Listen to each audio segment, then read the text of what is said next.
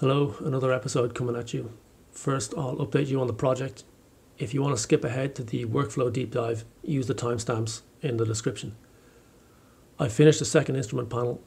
I made these a little different compared to the first ones because I want them to look like they're made by a different manufacturer. I still need to make the backing panel match the colour of the instruments. Now, I have to say this took way longer than I expected, and I'm not happy with the rate of work, considering that it's the same workflow as the first set. And the reason is that I got lazy. Now, strategic laziness is good. We make artistic recreations that have to look convincing, which is not the same as realistic. So we use a lot of smoke and mirrors to reduce our workload.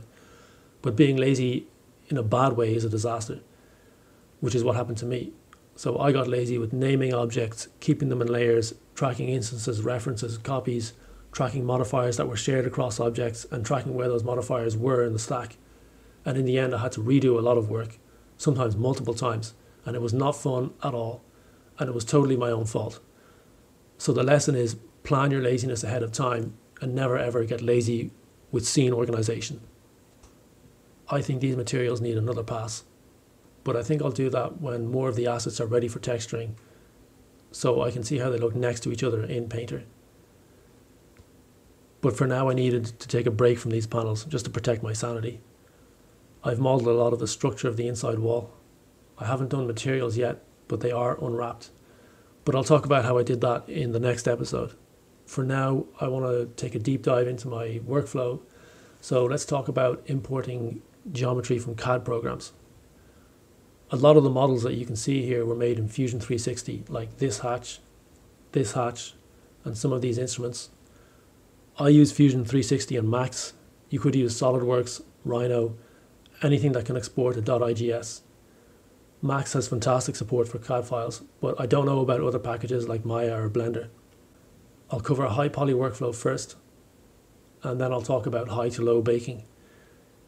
If you do hard surface work and you haven't tried CAD modeling, I suggest you drop everything and try it now.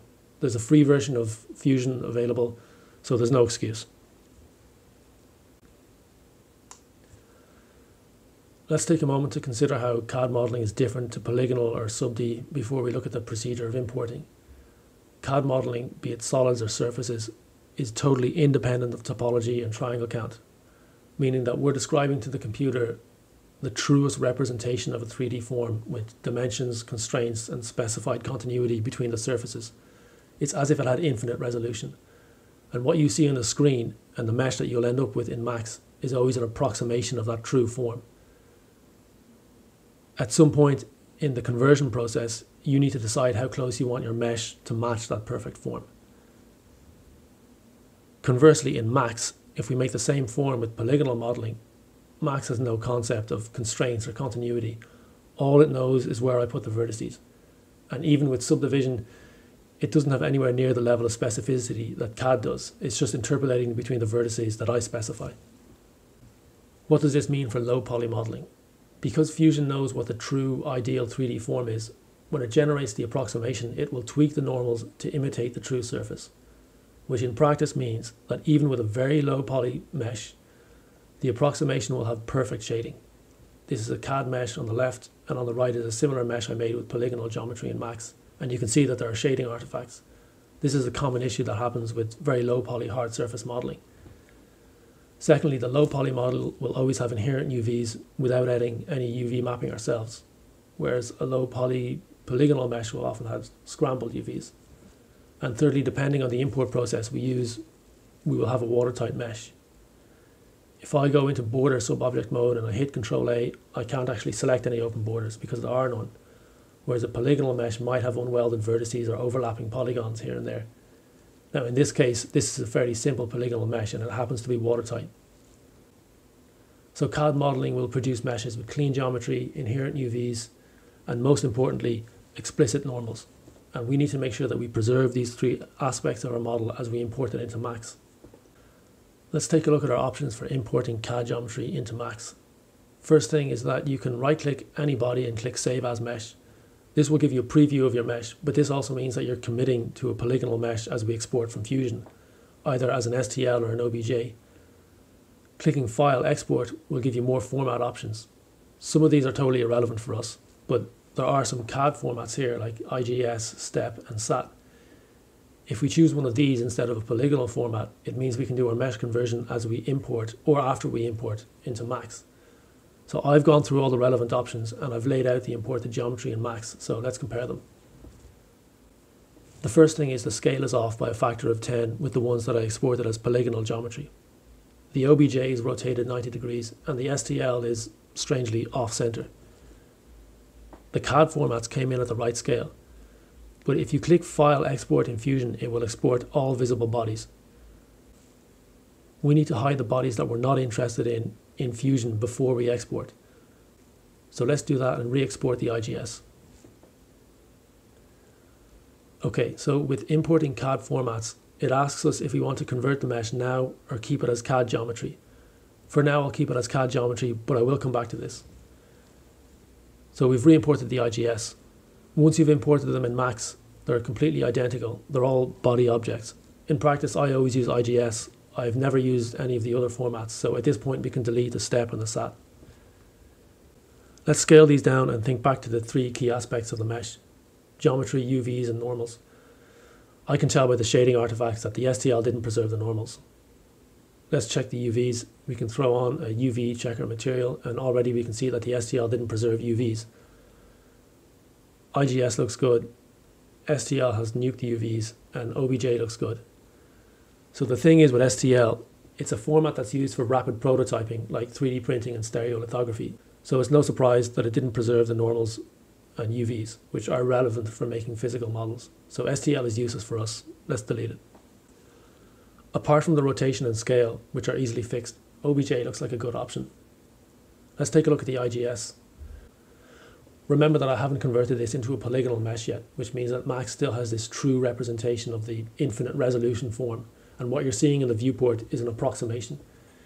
You get a little more granular control of that approximated mesh in the body object type in Max. For high poly work, you just need to click on the Find preset. Clearly, some of the UV islands will need to be remapped.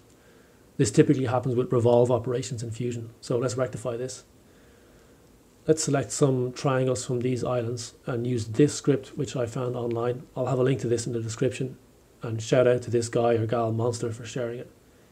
This script expands my selection to the island borders. Quick planar map, and let's quickly pack these UVs. I'm going to use the basic UV packer that ships with Max. If you wanted, you could tweak these islands and use a more advanced UV packer if you have one to get more mileage from your texture resolution. But for this demonstration, I'll just leave these as they are. This is now ready for export to Substance Painter for texturing if you're using a high poly pipeline. Note that as soon as you put any modifier on that allows topology specific operations, in this case selecting subobjects, Max treats the object as a polygonal mesh using the viewport approximation settings specified here. Obviously, if you change the approximation values, it might screw up subsequent modifiers that are topology dependent. So if I change this to coarse, my UVW unwrap will reset. Non-topology dependent modifiers will be unaffected by changes at the base of the stack as usual. Let's take a look at some of the specificities regarding high to low poly baking. In Fusion, you should always do your fillets last, and you export the high poly as we saw previously. Then roll back to just before your fillets and suppress any features that you don't want in your low poly. You export this as an IGS, and this will be the base for the low poly. I'll import the low poly a second time, but this time I'll convert it to a mesh as we import.